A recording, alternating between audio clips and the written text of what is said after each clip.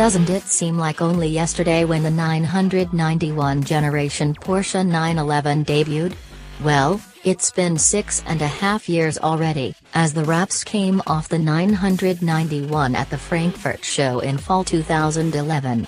Despite new model versions being shown all the time, most recently the 2019 GT3 RS, the next generation car has been in development for a long time and is nearing completion. Possibly to address any rumors, Porsche showed the 2020 992 today in official photos, still wearing camo.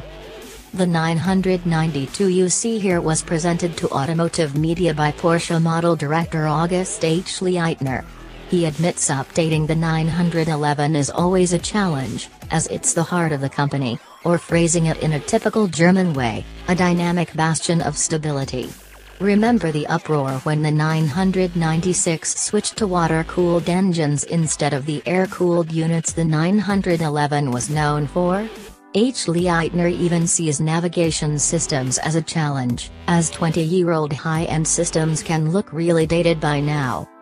The elephant in the room is hybrid technology, or even going full electric.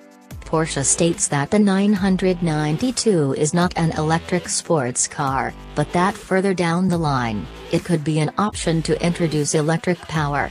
At first, that is reserved for E-models like the Mission E, but Achleitner says he's warming up to electric drive technology in the 911. 2 years ago I'd have said no way.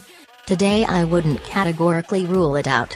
Reports say a FEV version will be introduced for the 911 in the next decade.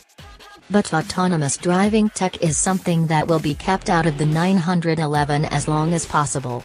Even when it comes to the individual assistance systems, they have to fit with the 911. A 911 will always have a steering wheel. The 911 will be one of the last cars to drive autonomously.